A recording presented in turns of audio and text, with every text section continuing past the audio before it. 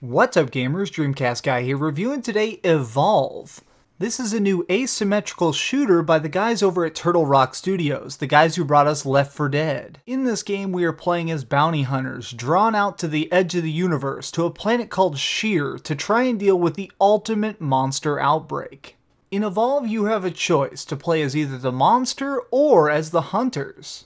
If you choose to play as the hunter, you have one of 4 distinctly different classes. You have the medic, whose job it is to keep everybody alive and kicking and to do anything it can to deter the damage you're going to be taking. You have the support class, who has all the real tricks up his sleeve: invisibility, ranged shielding, anything he can do to keep the tactics rolling. The assault class, who does most of the heavy damage to the monster while also trying to keep it distracted and absorb the most damage. The assault can take the most hits, so you really want him up front at all times. And the trapper, possibly the most important role of all. The trapper is able to track the movements of the monster, and when he's able to catch up to him, create a humongous football field sized ball around him to trap a whole chunk of the environment so you can try and finish the monster off. Within each class though, there's multiple characters that all have their own special moves. For instance, one of my favorites is Val the medic. Val makes it where she can chip away at the monster's armor and even slow him down dramatically with tranquilizer darts.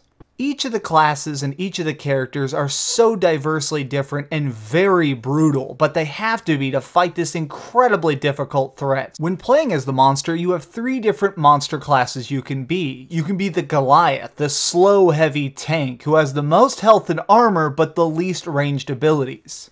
The Kraken, more of the long-ranged monster. This guy is able to shoot lightning from a distance and drop bioorganic landmines around the map. His tactic is keep them away and I stay healthy.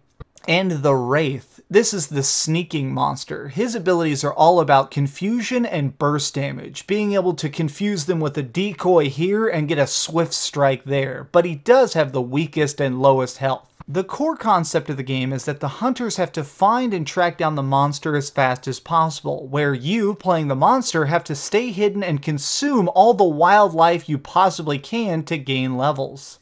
As the monster creeps around the map and consumes this wildlife, he gains new abilities and strengthens his abilities where necessary, making it where he can travel faster, have more armor, have more health, and just genuinely hurt more. The hunters have to find the monster as quick as possible, because if the monster reaches level 3, he's nearly unstoppable. It now has an extra objective. A level 3 monster is able to destroy a checkpoint on the map called the Power Relay. If the monster is able to destroy this, it's an immediate win for the monster. It's the ultimate game of cat and mouse, where the hunters are trying to find him as swift as possible, because if he gets to max level, then the game is on. Facing a fully powered up monster is one of the greatest threats in the game, and it's such a thrill to actually go down, to throw down against a level 3 monster. To have him trapped, have him slowed, have them tethered in every way possible, and still see him chewing through your team.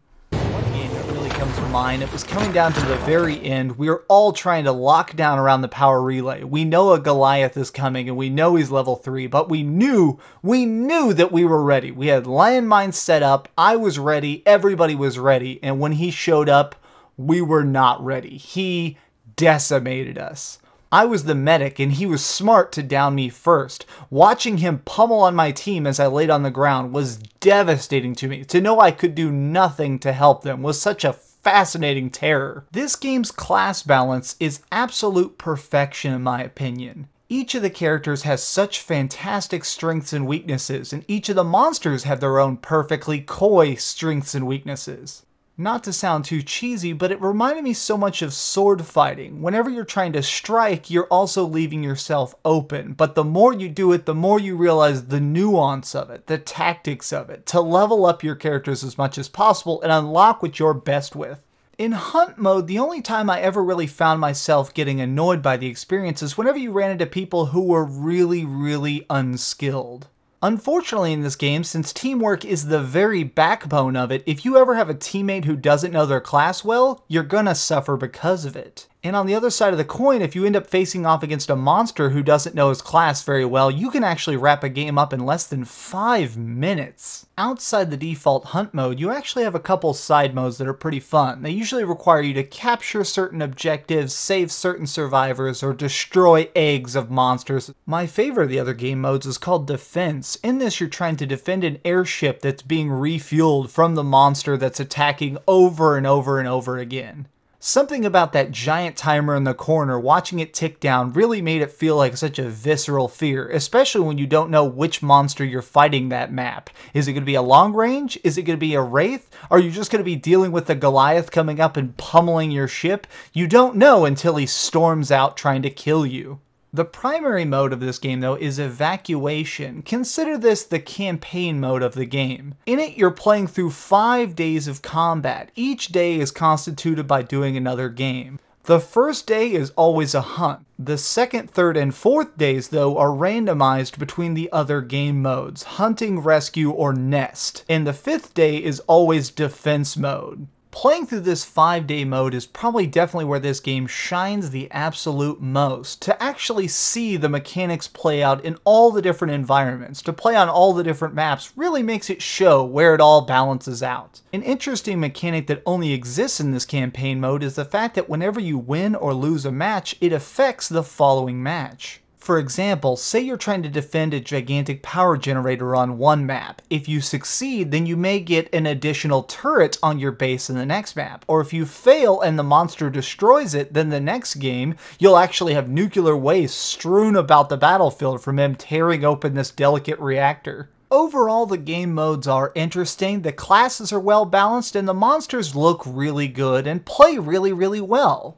The idea of basically having a first-person shooter versus a third-person action game combined together is so fascinating, and the small flaws we run into this game I am very forgiving of, because I'm very happy that Turtle Rock Studios is deciding to be a trailblazer in multiplayer gaming.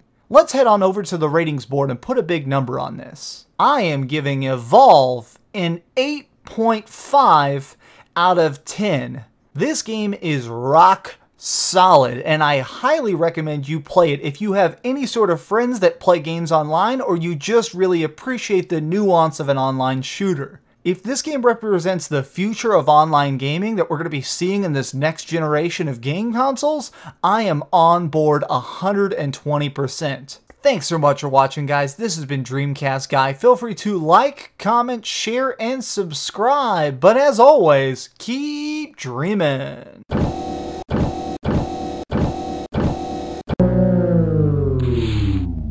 Thanks so much for watching. If you liked this video, maybe check out my last video. Please subscribe, and if you want, share this somewhere with your friends.